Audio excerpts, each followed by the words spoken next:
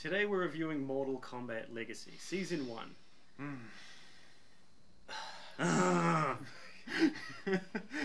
This is what we've come to. 2 episodes in, we're reduced to just grunts to express our opinions. Yeah, I reckon you open the episode like that, just like...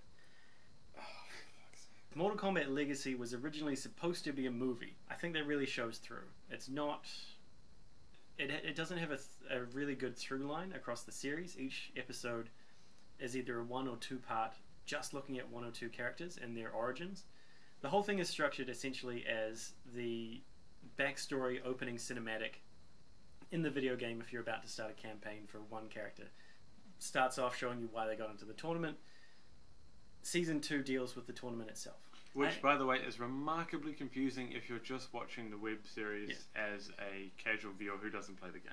That's the really biggest thing about this, is that it has zero carryover value to the general public. I actually think the spirit that this series is meant to be taken in is, like you say, as backstory cinematics for each character, and it would be more suited to being a part of a video game rather than a standalone web series. Season 1 does not have an ending.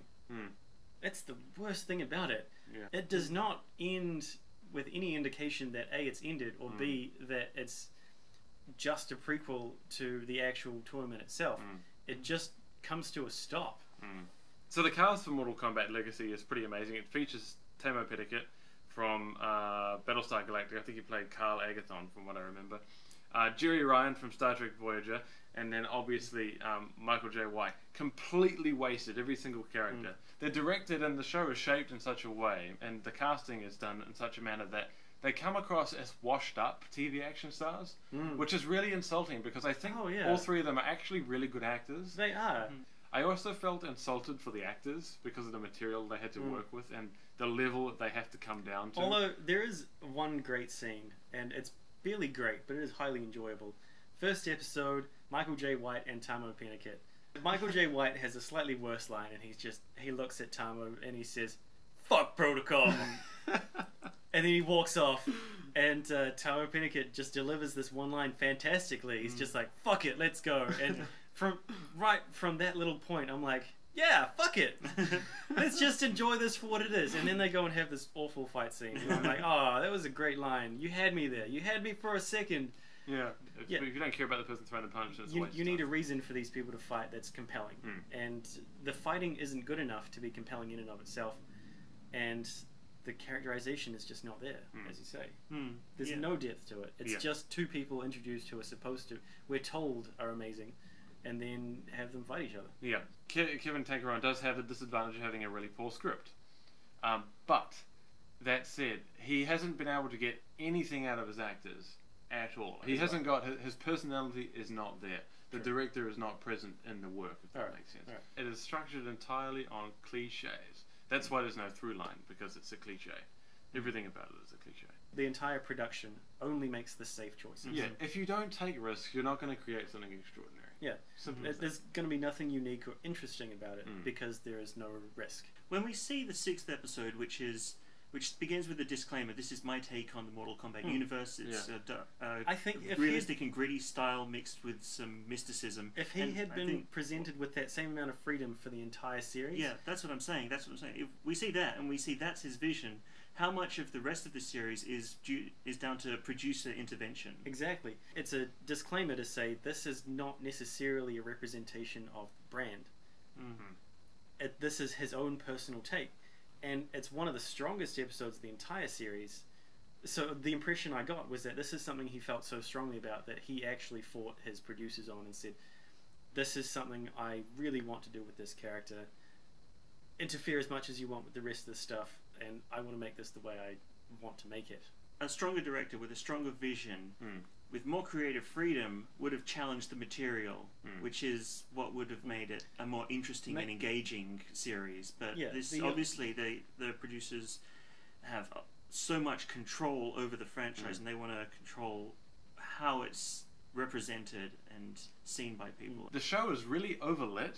That's the other thing. I found it hard to get it out of my head that on the edge of the camera there's a light shining on the actor's face. I became very, very aware of that, and that's That's just poor lighting. Full stop.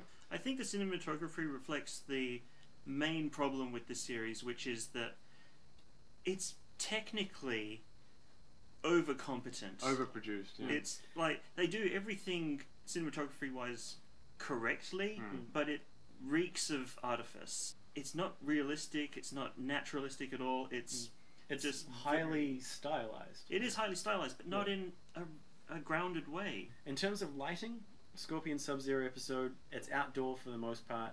Most of it is white because it's a snowy area.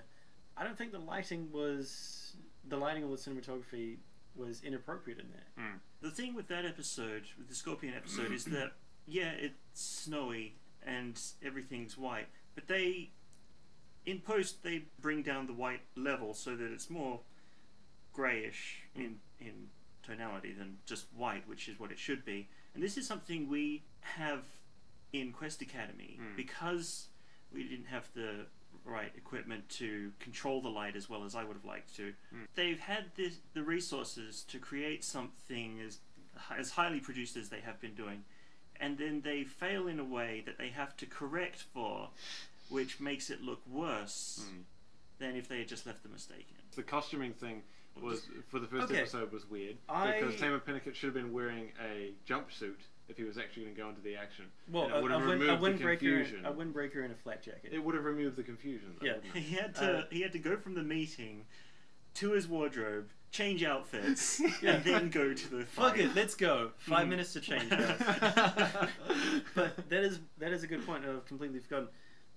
The costuming. I want to go on record as saying I really liked the costuming.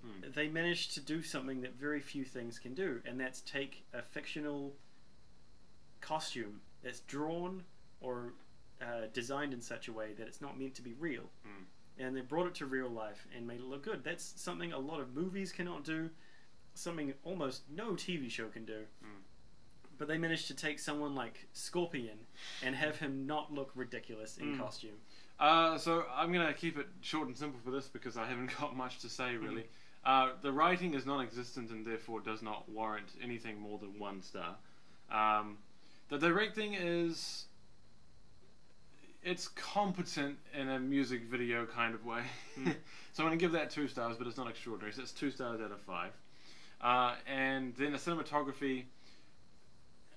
that's another 2 stars. It's competent, but makes some very serious blunders in certain areas.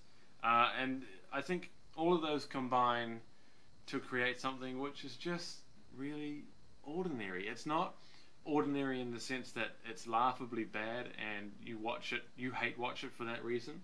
It's not bad enough to be that, and it's not just boring. Yeah, it's just boring, and it's not good enough to be watchable. Yeah. In a rewarding sense. And so that comes to 5 out of 15, 1 out of 3, whatever you want to call it.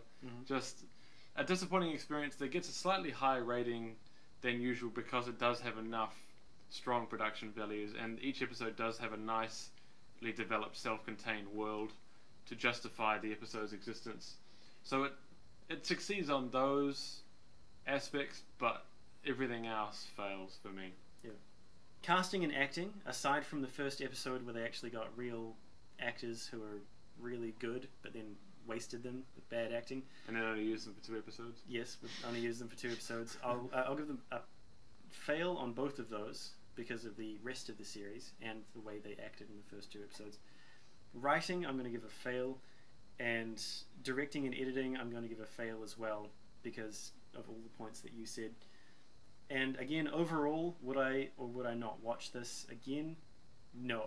Never again will I watch this. I barely watched it a 3rd time. I just had it on while I was doing other work. Yeah, so this series is primarily for the fans. Otherwise, it's not engaging because it doesn't challenge the source material enough. So that's our take on Mortal Kombat Legacy Season 1. We'll put a link in the description below if you want to watch it. Don't watch it. Says the man who watched it 3 times. No.